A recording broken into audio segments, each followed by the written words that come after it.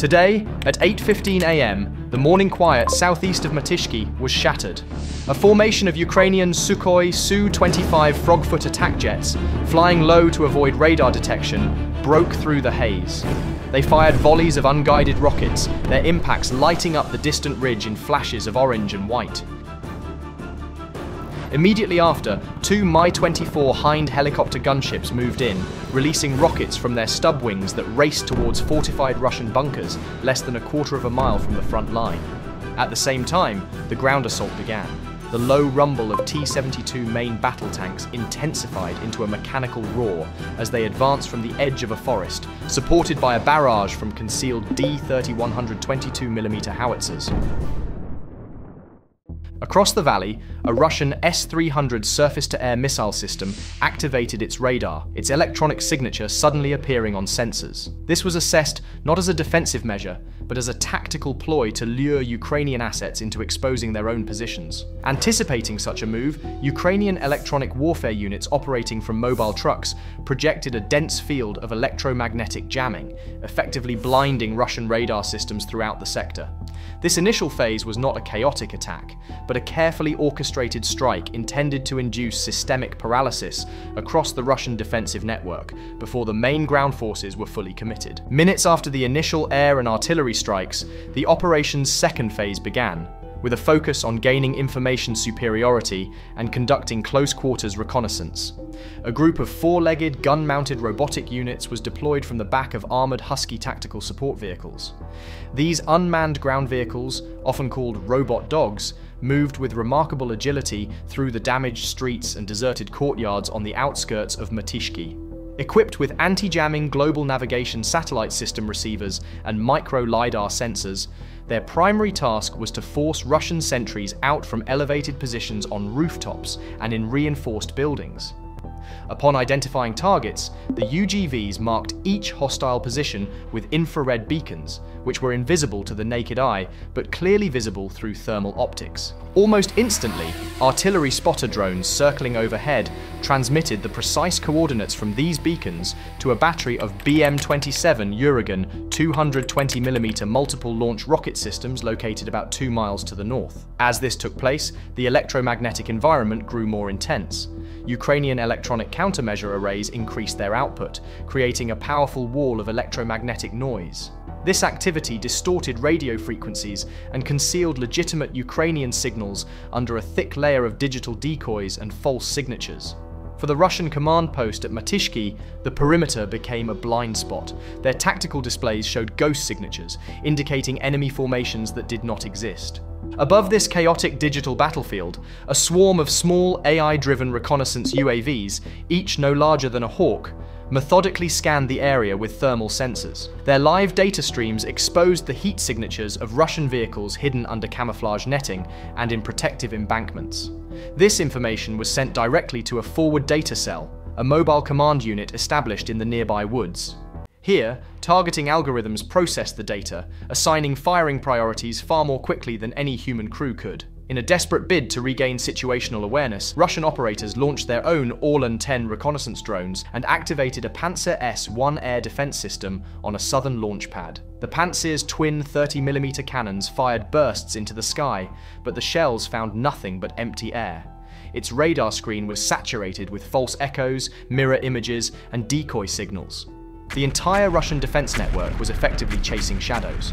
What had started as a conventional attack had quickly become a sophisticated digital ambush, where every Russian reaction provided more data to Ukraine's adaptive battle network, reshaping the conflict in real time. As the electromagnetic interference saturated the airwaves and the robotic units continued to identify targets, the battle's third phase commenced with a massive artillery barrage. The moment Russian sensors were confirmed to be compromised, coordinated fire missions from 3 distinct Ukrainian positions began simultaneously. The BM-27 Uragan launchers fired volleys of rockets from their positions in wooded clearings. Further back, batteries of American-supplied M109 Paladin 155mm self-propelled howitzers, which had been quietly moved into the sector weeks earlier, started delivering precise, high-explosive rounds. Mobile multiple launch racks contributed to the assault, firing staggered salvos into pre-planned zones.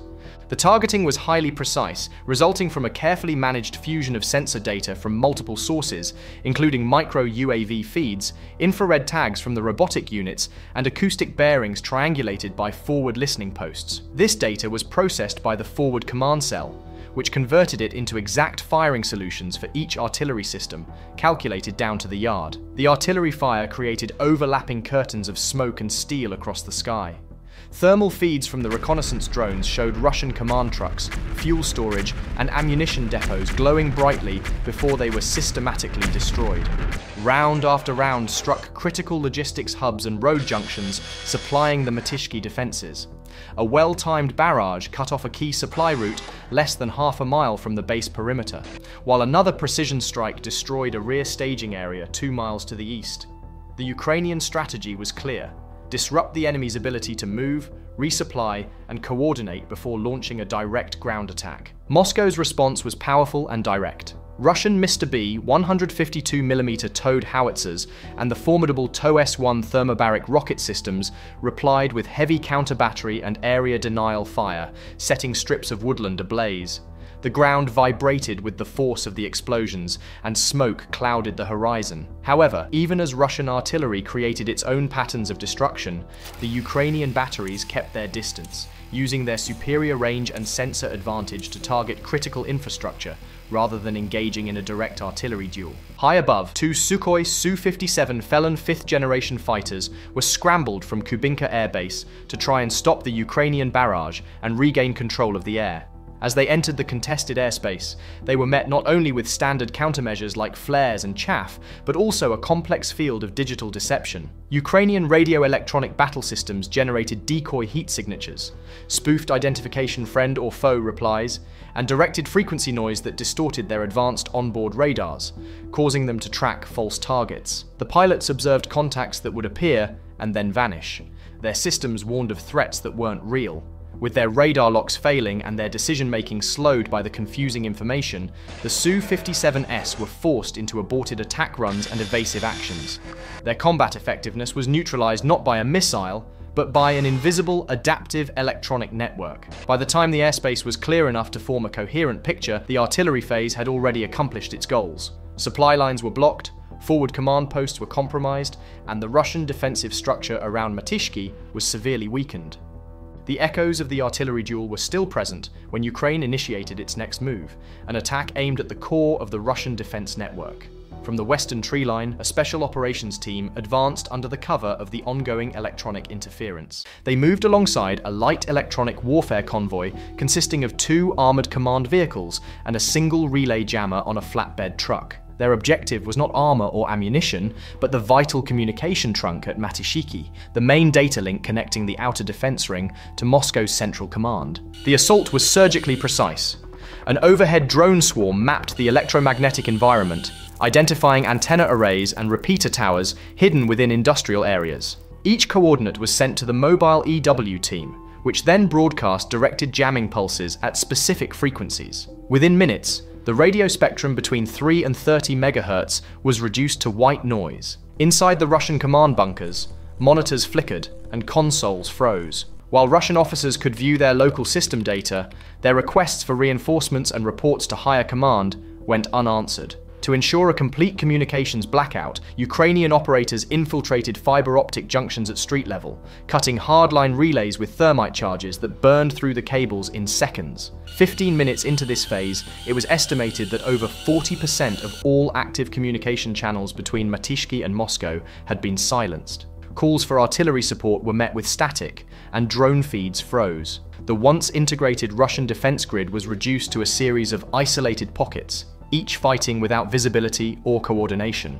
The barrage subsided into a low mechanical hum as both sides paused to reassess the situation. Engines idled behind debris and smoke drifted from shell craters. The air carried the scent of ozone and burnt electronics, a clear sign that the battle had shifted from a contest of physical force to one of sensor warfare. Ukraine began to move its strike teams eastward, advancing through corridors where Russian sensor coverage was weakest. This movement was concealed by drones that continued to circle the northern front, feeding false telemetry to Russian radars. In the quiet between volleys, a new power dynamic had been established, one defined not by armored vehicles, but by control of information. When the last drone feed went dark and the smoke cleared over the damaged ridgelines, the strategic result of the battle became clear. The Matishki operation, which lasted just over 70 minutes, was never designed to capture ground. Its purpose was to fracture Moscow's outer defensive shell. In that brief period, Ukraine had successfully blinded radar systems, severed communication lines, and paralyzed reinforcement routes across the entire northeastern ring. The damage was not measured in destroyed equipment, but in the disruption of the enemy's operational structure. Russia's elite units in the region were compelled to retreat inward, tightening their defensive circle around the capital. The operation leaves a critical question unresolved. Can Moscow's second line of defense adapt and reinforce its network before the next strike? Or has this initial breach already created an opening for a larger campaign aimed at the heart of the city itself?